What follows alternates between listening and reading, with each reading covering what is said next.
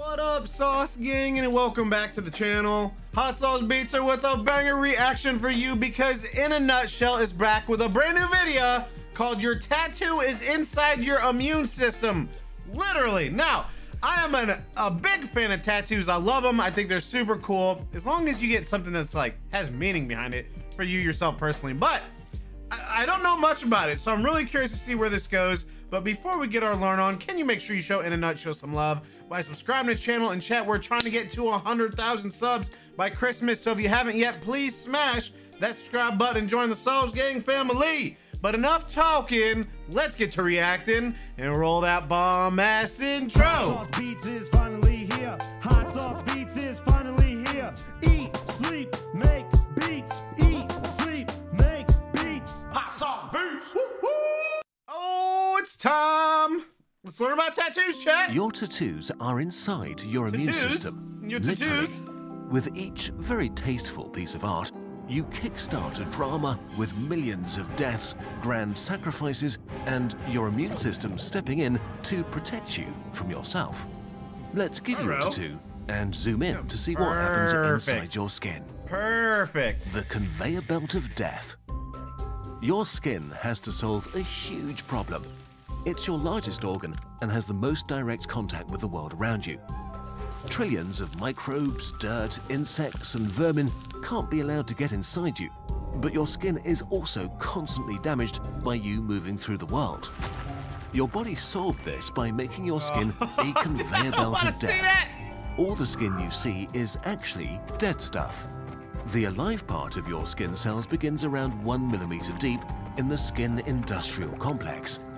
Stem cells constantly clone themselves, producing new skin cells that begin a journey from the inside to the outside. Each new generation pushes the older ones further up. As your skin cells mature, they interlock with each other and produce lamellar bodies, tiny bags that squirt out fat to create a waterproof coat that closes any gaps between them. And then they dry out and kill themselves, merging together into inseparable lumps. This wall of dead corpses is consistently pushed upwards. Up to 50 layers of dead cells cover your whole body and are constantly replaced by new cells moving up.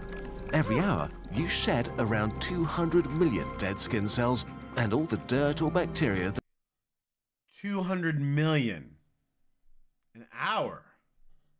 Bruh. Jeez. That's a lot, dude. That is a lot. are stuck to them.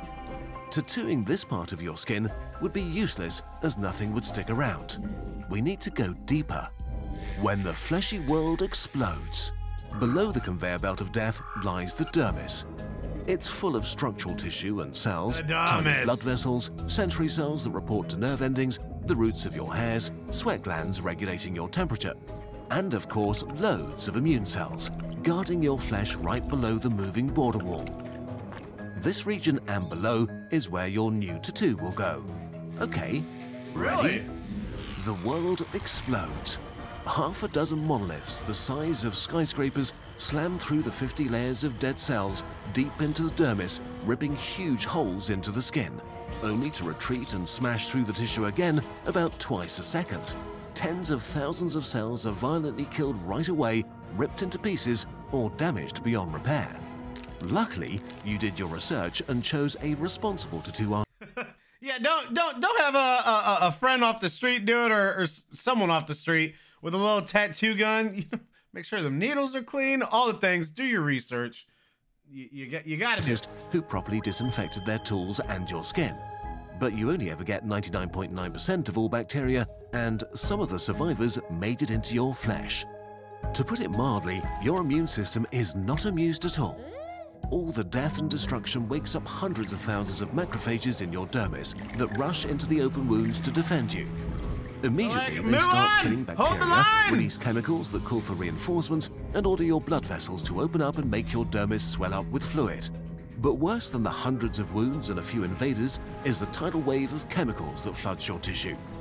Tattoo ink can be made from hundreds of substances, some may even be toxic or carcinogenic. Most are from heavy metals like lead, nickel or chromium dissolved in distilled water.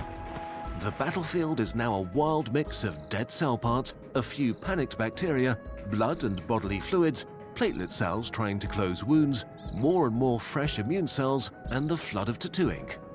On the scale of your cells, clumps of ink particles are huge. If you were the size of a cell, they'd range from big dogs to small office buildings. Your immune system has one main job: identify what is not you and smash it until it's dead. The macrophages are desperately trying to do that. Like tiny octopuses, they extend arm-like structures and begin pulling the ink particles inside. Usually, when a macrophage has eaten an enemy, it showers it in acid to dissolve it. But this doesn't work with the ink. They try, but nothing works. The particles don't react in any way. It becomes part of it? This is just the particles small enough to be devoured. By now, the larger chunks are surrounded by thousands of your structural skin cells and macrophages that are nomming on them, bathing them in acid and attack chemicals, trying to destroy and kill them. But they're not moving even a tiny bit. Nothing works. Finally, your immune system has to concede. It will not win this fight, so it does the next best thing: not lose. Your cells don't know how dangerous these metals and chemicals are, but they can at least not let them spread around. So they just stay in place.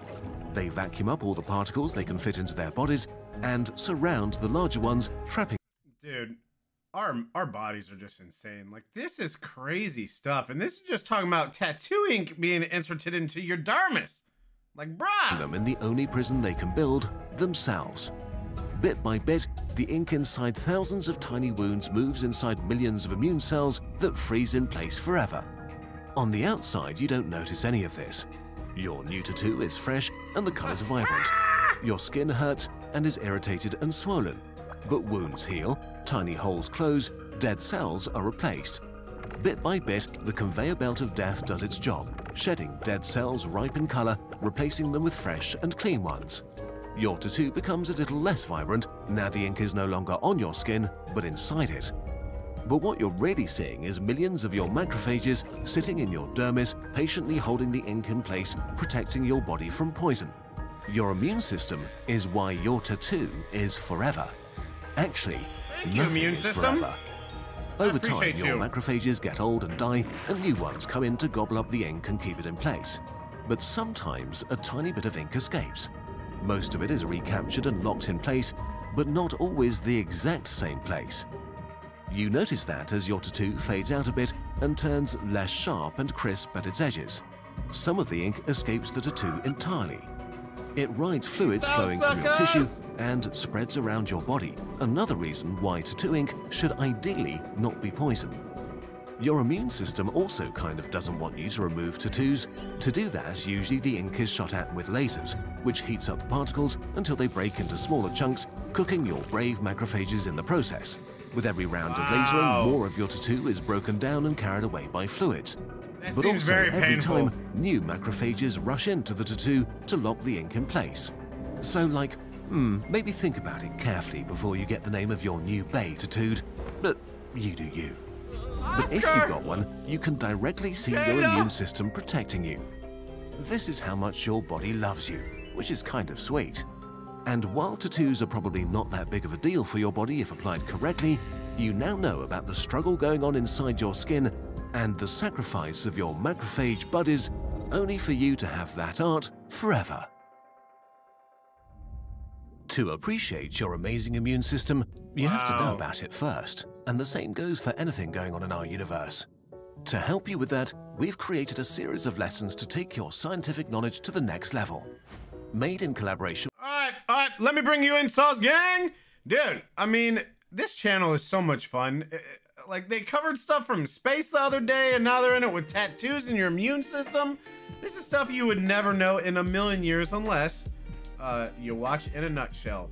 But yeah, I still want more tattoos. They're amazing. I absolutely love them. But again, I do think you should take some time and figure out what you want before you do it, and not just be an impulse buyer when it comes to tattoos. But I had a blast reacting to this. Let me know what you guys think. Make sure you show In a Nutshell some love by subscribing to their channel. And chat, we are getting so close to 100,000 subs. We're trying to get there before Christmas. So if you haven't yet, please smash that subscribe button and join the Sauce Gang family.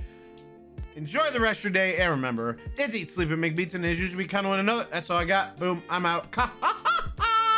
Got nothing but love for the Sauce Gang. Peace out, chat. Boom, boom.